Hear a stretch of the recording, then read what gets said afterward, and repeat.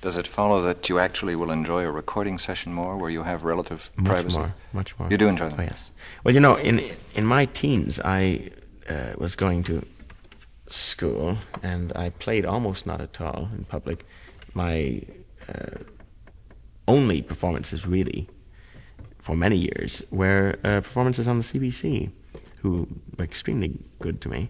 And I got so used to working with a microphone that the microphone, instead of becoming an enemy, as it does for many people, it became a friend.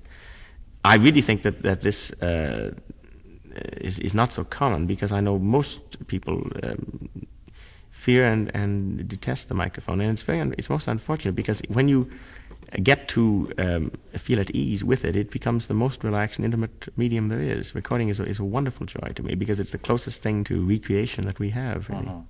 Yet actually, it has its own strains, though, surely, that you haven't got complete control of the environment, and you don't. No, but when do you have in life? Well, true, but in the concert hall, it's always seemed to me that well, this is perhaps influenced by thinking about the theater, that the audience conditions, it sets the emotional climate, and it can inspire the performance in some way or other.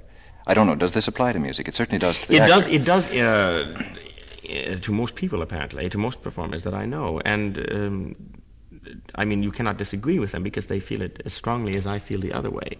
But for me, the audience inhibits the performance to an extent, not to a serious degree, but to an extent that can, if you work at it, be overcome. I'm speaking now, entirely personally. But the recording, on the other hand, does nothing of the kind, because you are alone in the studio. There are no external things to be considered. You don't have to think in terms of meeting somebody's particular likes and dislikes and demands. You can only meet your own. And then the playback aspect of recording is a very satisfying thing, too, because you can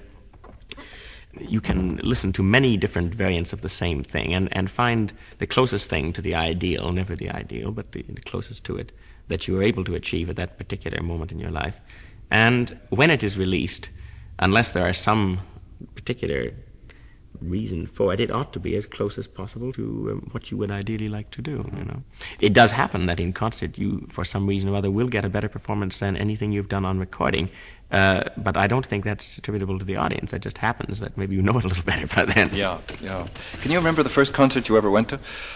Yeah, I can, I think. It was Hoffman. I was about 6 years old, and it was, I think, his last performance in Toronto. And it was a staggering impression, really. The only thing I can really remember is that when I was being brought home in the car, I was falling asleep, and I was in this wonderful state of half awakeness, in which you heard all sorts of incredible sounds going through your mind, and they were all orchestral sounds, but I was playing them all, and I suddenly was Hoffman. I was enchanted, and this was something I'll never forget.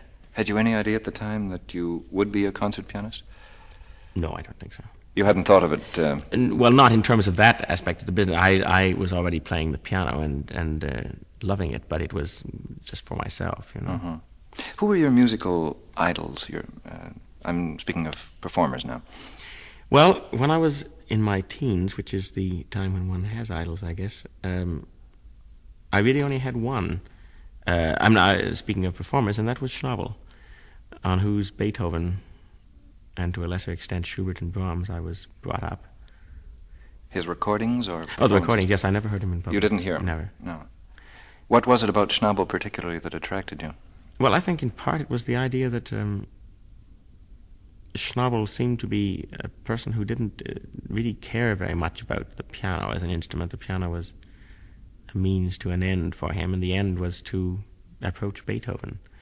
And I can remember that when I was about 12 or 13, I began to learn the G major Beethoven concerto, which was the first piano concerto I ever learned and the first one I ever played. And I started to ape Schnabel's recording to such a degree that I think it was finally taken away from me by my teacher for a month of thinking about my failures, because I was pulling Tempi around in the most incredible rubatos. I mean, outdoing Schnabel by about 2 to 1 in every case. I suppose that's an enormous temptation, particularly when you have recordings and can play them over and over again, to actually mimic somebody rather than to study them. Well, yes, I mean, at that age, I think it's a temptation for everyone. But at the same time, I think it's a marvelous thing that, well, in my teens, it certainly there weren't by any means as many recordings, things on the market as there are today. But I think it's a marvelous thing that children can have this. How old were you when you played this Beethoven concerto? I was 12 or 13. When did you actually start studying piano? Oh, I was playing when I was about 3 or 4, but just diddling away, really. And I didn't become very serious about it, I think, until I was perhaps 10 or 11 when I really began to work. At that time, I would say, with the idea of a career, rather vaguely. Had you always been able to read music? Well, I learned very young. I learned when I was perhaps 3 or 4, you know. I could read music before I could read words. And when you actually started, what had you in mind? Was it just the ordinary training that a child goes through, or did you actually have serious intentions? Well, I don't think that at that time I had a very clear idea of what a career in music involved. You know, I don't think that students usually do. In fact, to their misfortune, students by the time they graduate still don't have a very clear idea of what it involves. I think that it was an extraordinarily glamorous aura surrounded the whole thing in my early school days, my grade school days, because for one thing, it was something to sit and think about when I was bored with the teacher, you know, as I always was. And it also was a wonderful escape from my fellow students whom I always was getting wrong with. And I think those were the things that music conjured for me much more than what it meant for the future. It sort of was an endless continuation of that kind of event or escape. Did you enjoy practicing? Yes, because probably for those same reasons. I don't think I enjoyed the physical labor of it any more than the next fellow. But I think again it had somewhat more suspect roots. Had there been music in your family? Well, not professionally for about 3 generations. Our one claim to fame musically is that Edvard Grieg was a first cousin of Mother's grandfather. A good lineage. Well, unfortunately, I don't like his piano concerto, because if I did, it would be the publicity stunt of the century.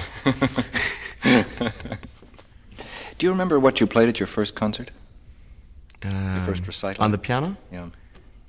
Well, my first concert with orchestra was, as I mentioned before, the G major Beethoven concerto. That I can very much easily remember. The first recital is another difficult problem.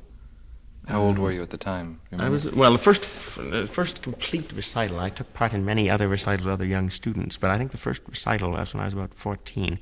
Yes, I think I played a brace of Bach fugues and some Haydn, some Beethoven, some Chopin, some Mendelssohn, some Liszt.